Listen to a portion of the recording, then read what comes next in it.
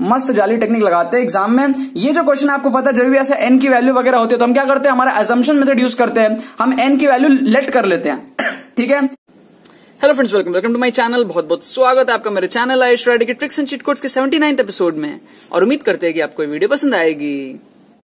तो देखो यार, यहाँ पे मैंने आपके सामने 2 क्वेश्चन लिया है दोबारा से सेम पेपर का, जेईई मेन 2019 10 जनवरी फर्स्ट लॉट का पेपर है। ऑलरेडी हम लोग मैथ्स वाले सेक्शन के 8 क्वेश्चंस हम लोग ऑलरेडी पहले देख चुके हैं। ठीक है, और वहां पर हम लोग देखे थे कि कैसे हम लोग ट्रिक्स लगा रहे हैं, सेम ही पेपर के बहुत सारे क्वेश्चंस में हम लोग ट्रिक्स लगा रहे हैं। ठीक है, अब यहाँ पर हम लोग क्या करेंगे, और 2 क्वेश्चंस लिए हैं मैंने सेम पेपर के सेम सेक्शन से मैथ्स के। ये दोनों क्वेश्चन भी क्या है, बड़े ही सिंपल से है, बहुत आसानी से यहाँ पर ट्रिक्स लग रहा है। ठीक है ना, तो टोटल इस वीडियो के बाद आपका 10 क्वेश्चंस, मतलब 5 into 2 10 क्वेश्चंस टोटल कंप्लीट हो जाएगा सेम पेपर के सेम सेक्शन में से। ठीक है, और इसके नेक्स्ट वीडियो में हम लोग कुछ फिजिक्स के भी क्वेश्चंस देखेंगे, जहां पर हम लोग सेम ही पेपर के फिजिक्स के क्वेश्चंस में ट्रिक्स लगाएंगे। ठीक है, तो यहां पर जो पहला क्वेश्चन है वो क्या कह रहा है कह रहा है कि shortest distance between the point 3/2, 0 and the curve y equal to root x is x greater than 0 है। यहाँ पर आपको बोल रहा है कि शॉर्टेस्ट डिस्टेंस के बीच में क्या होएगा। तो एक्चुअल तरीका क्या है, अगर आपको आता है उससे आपको करना है तो कर लो, अगर नहीं आता है जुगाड़ करना है तो देखो यहाँ पर कैसे सॉल्व करते हैं, बड़ा मस्त जुगाड़ लेगा। यहाँ पर क्या करना है आपको, इस तरीके से आप क्या करना है, पहले तो एक रफ डायग्राम बनाना है कि ये है क्या। ये बेसिकली है आपके पास में y square equal to x. ठीक है, स्क्वायर कर दो दोनों साइड, x ग्रेटर देन 0 है तो y square equal to x आपके पास में क्या हो जाएगा, इस टाइप का एक पैराबोला आपके पास में आ जाएगा। अब ये पॉइंट कौन सा है, 3/2, 0, तो ये क्या आपके पास में 3/2 मतलब 1 2 मतलब कि 3/2 यहां पर आएगा 1.5, तो ये आपके पास में क्या है 3/2, 0, ये आपके पास में क्या है, पॉइंट है।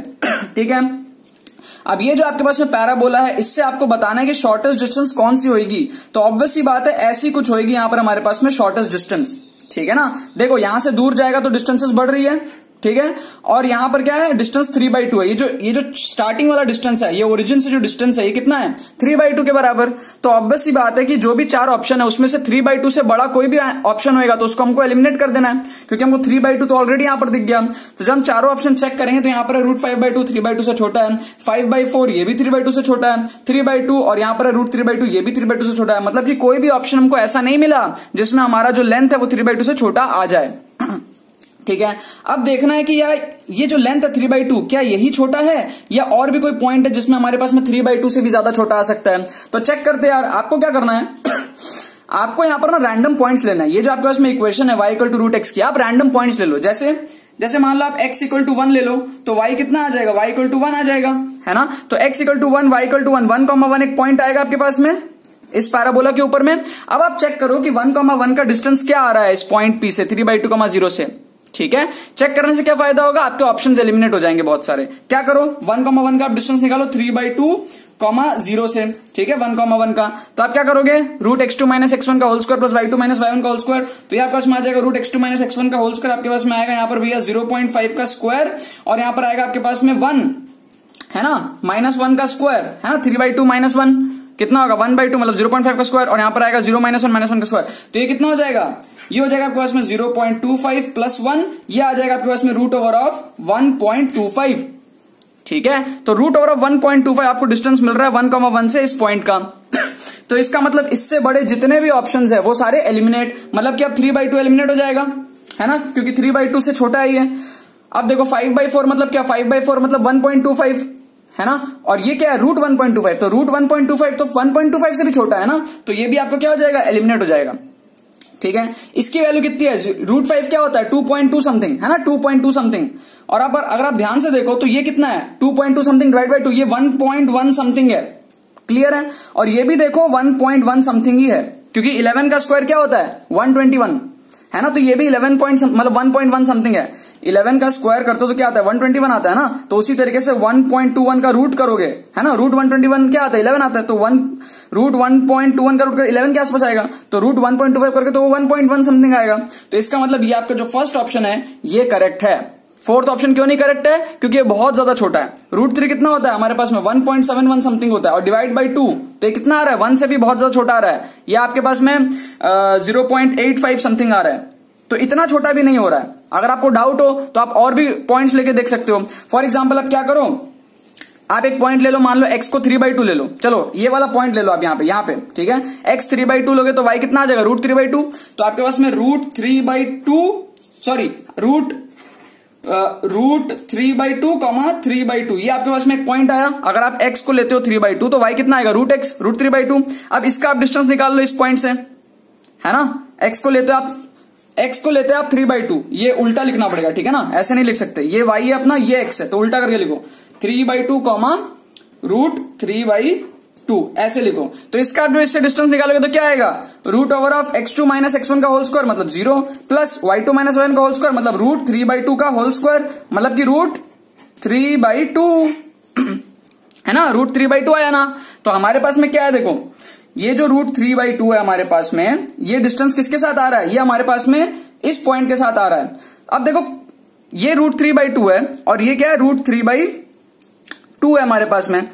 क्लियरली हमको समझ में आ रहा है कि हमको ऐसा कोई भी पॉइंट नहीं मिलेगा। मतलब कहने का मतलब ये है कि आप 2-4 और पॉइंट लेके देख लो, ठीक है, आपको ऐसा कोई भी पॉइंट नहीं मिलेगा जो इतना छोटा आपको पहुंच जाए वैल्यू। क्योंकि देखो यहां पर नीचे में डिवाइड बाई 2 है और यहां पर नीचे में डिवाइड बाई √2 है। √2 की वैल्यू क्या होती है, 2 से छोटी होती है, तो आपका डिनोमिनेटर कम होएगा तो ओवरऑल वैल्यू क्या होगा, बढ़ जाएगा। इसका मतलब ये वैल्यू जो है ये इससे बड़ी है, ये वैल्यू बड़ी है, ये छोटी वैल्यू है, ठीक है।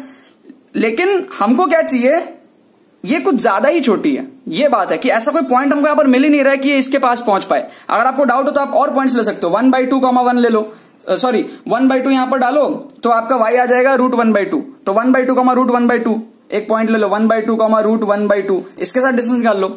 ऐसे करके आपको समझ में आएगा कि कोई भी इसके पास नहीं पहुंच रहा है, जो है आपके पास में वो यही है √5/2। इसके सबसे क्लोजेस्ट हमारा पहुंच गया और क्या पता कि यही एक्चुअल हो, क्योंकि हमने तो √5 को 2.2 समथिंग ऐसे लिया ना अप्रॉक्स करके, क्या पता यही एक्चुअल हो। बट क्लियरली समझ में आ रहा है ये बहुत दूर है, ये बहुत दूर है और ये कुछ ज्यादा ही नीचे है, कुछ ज्यादा ही छोटा, तो ये हमारा करेक्ट आंसर यहाँ पर होएगा। इस तरीके से यहाँ पर हम लोग क्या करते हैं, मस्त जाली टेक्निक लगाते हैं एग्जाम में। ये जो क्वेश्चन आपको पता है जब भी ऐसे n की वैल्यू वगैरह होती है तो हम क्या करते हैं, हमारा एजम्पशन मेथड यूज करते हैं, हम n की वैल्यू लेट कर लेते हैं, ठीक है। तो ये क्वेश्चन तो इतना ही अच्छा है कि यहाँ पर n की वैल्यू हमको खुद से लेट करने की जरूरत ही नहीं है, यहाँ पर ऑलरेडी n की वैल्यू आपको क्वेश्चन में ही दे दिया गया है। मतलब आपको बोल रहा है कि एक प्राइम है अगर, तो प्राइम है तो यहाँ पर n की वैल्यू क्या क्या हो सकती है।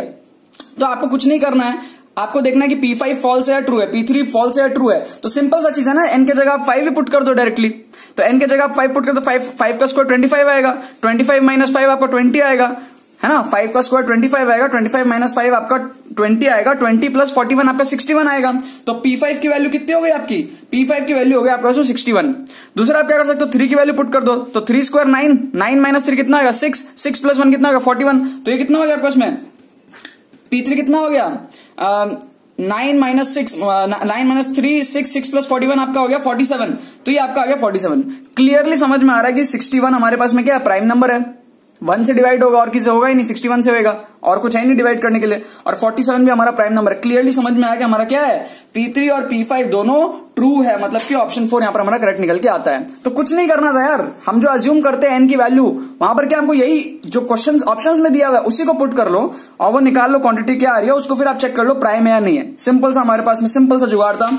और यहाँ पर हमारे पास में क्या है, शॉर्टेस्ट डिस्टेंस निकालना था। एक्चुअल तरीका हमको नहीं आता, हमने क्या किया, डायग्राम बनाया, रफ 2-4 पॉइंट्स लिए, डिस्टेंस निकाल के देखा और हमारे पास में जैसे कि 1,1 से लेके हमने डिस्टेंस निकाला तो उससे बड़े जितने भी ऑप्शन है वो एलिमिनेट हो गए।